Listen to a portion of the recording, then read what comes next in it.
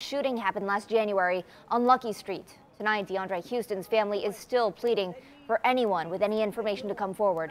CBS 46's Yasmina Alston was at the vigil where she spoke with the victim's mother. It's been a whole year since my soul has been just like taken away from me, at least part of it. Holding balloons, DeAndre Houston's family and friends gathered on Lucky Street in downtown Atlanta.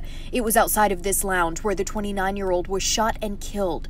It's been a year since police say Houston left Encore Hookah Bar to charge his cell phone when 3 men approached him in a stolen black Nissan Sentra and then shot him. This whole situation has basically changed my perspective on life and my relationship with everybody that's in my life, and how important it is to love on the people while they're here. Houston's killers still haven't been caught. Atlanta police say they are still investigating.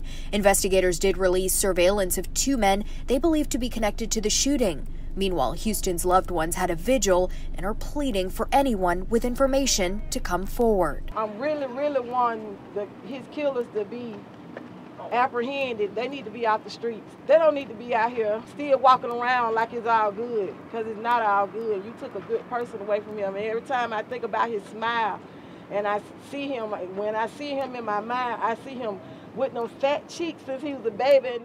Yasmina Alston for CBS 46 News.